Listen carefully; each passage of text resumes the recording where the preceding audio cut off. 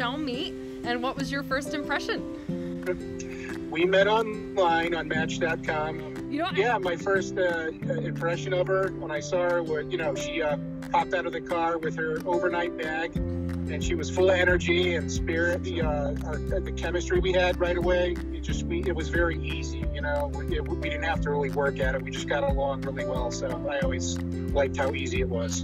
What is one of your favorite things about your life together now? I'd have to say one of my favorite things about our life together now is just how we always go on these crazy adventures, and we're always, we're always getting into some kind of hijinks, but we always have fun and laugh about it. What's your favorite adventure lately?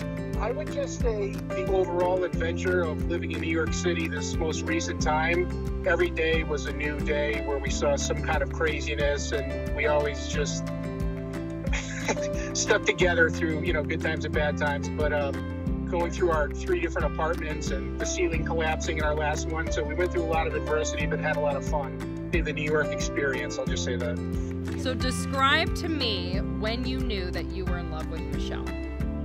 Geez, that was our first date. Well, I knew I was falling in love with her on our first date because we were in New London on the beach, and we call it the Magic Fox. A fox ran onto the beach, and we couldn't believe we saw it. And just getting to know her, she just has a gentle soul and just the spirit that's kind of like intoxicating. Her and her father call her like the hurricane. You can tell when she's coming, like the atmosphere changes. And it just when I couldn't wait to see her again. And that was very soon. That was really early on, And when did you know you wanted to marry Michelle?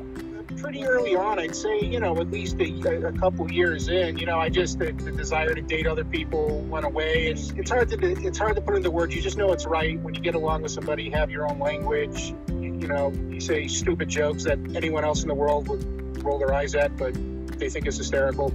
It kind of goes back to what I said before, just like once I got to know her, and she's got a heart of gold, and she's sweet, she loves animals and selfless, and just cared for me. So once I saw how she was compared to how I've dated other women in the past who are maybe not so warm, it's her warmth that just kind of makes you want to be around her.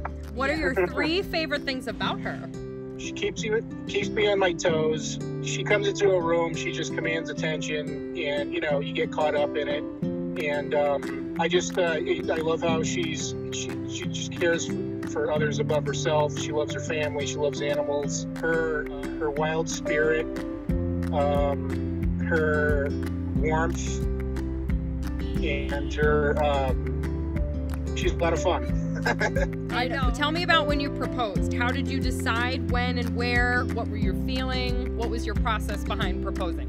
Well, I had a couple different ideas in my head, but I don't know, something just locked in for me. We always like Montauk, and so I said, I want to do something special. I had made the moves to work with her father behind the scenes to get the ring in the fall, and I got it, and then we drove out. Now I wanted to propose on the beach at sunset, and sunset comes early in the winter, but she she was a little curious. She's like, why are you rushing out so much? Rushing out there.